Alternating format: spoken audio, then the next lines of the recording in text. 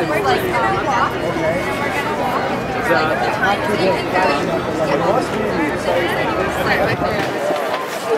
practice. What would be the best for old guidance? Just show your back. The best? The best for old guidance. And that's the test. But we wouldn't hold it. It's just as he starts falling apart. No running. It's a sobriety test, isn't it? Yeah, right? Right. But there aren't any alcohol around here.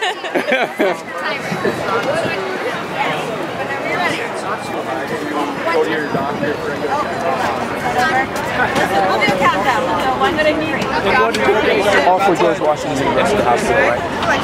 Yes, for the physical therapy program. You're the physical therapy program? And so the idea is to show what? What do you For this test? Yeah. So this is, it kind of gives us an idea of your balance, and if you're a falls risk, they'll have trouble completing it in an amount of time that we want to see. So if it takes a longer time, they might be at risk for falls. So just giving us an idea of what their balance is like. Okay, so basic coordination. Yes. Okay. Yes. And where do you test this at? Physical therapy? Physical therapy.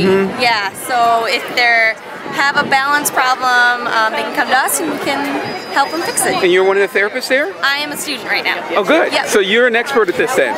Almost. Okay, you're getting there, Yeah. right? Another Okay. year and I'll be an expert. And then you'll be Hopefully. good. You'll be administering the test, right? Yes. Okay, good. Well, that's good to know that we've got that capability in that building right over there. That's right. All right, thank you.